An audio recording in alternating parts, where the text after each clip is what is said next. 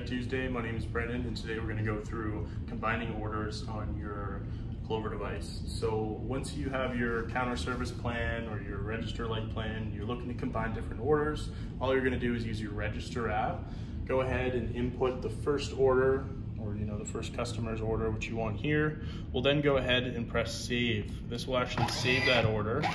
And then from here, we can transfer from our register app to our orders app, where it will give you all of your different open orders.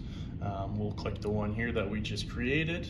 All we then need to do is press combine order. From this screen, it's going to allow you to pick the different open orders. And we'll just go ahead and combine those two, press continue. Gives you kind of an overview of what you're combining and what the order is going to look like now. We'll then press combine, and then it's going to take us to either add the payment or you can save this order. So what we'll do for now is just actually add the payment. We'll select cash and we'll pay cash, and then you'll see that your order was combined and all paid for, and now it's going to close off all three of those different orders that we just combined.